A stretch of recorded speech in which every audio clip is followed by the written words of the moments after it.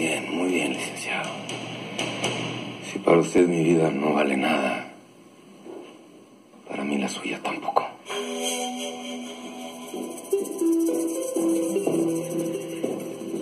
Deja todo en la mesa, Manuela.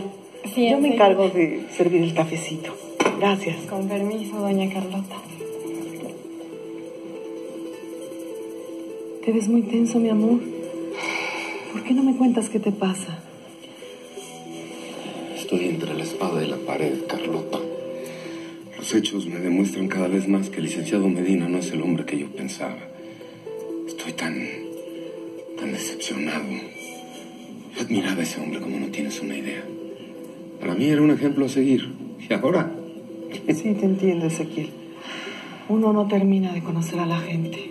Cuesta tanto trabajo creer que el licenciado Medina sea un ser tan bajo.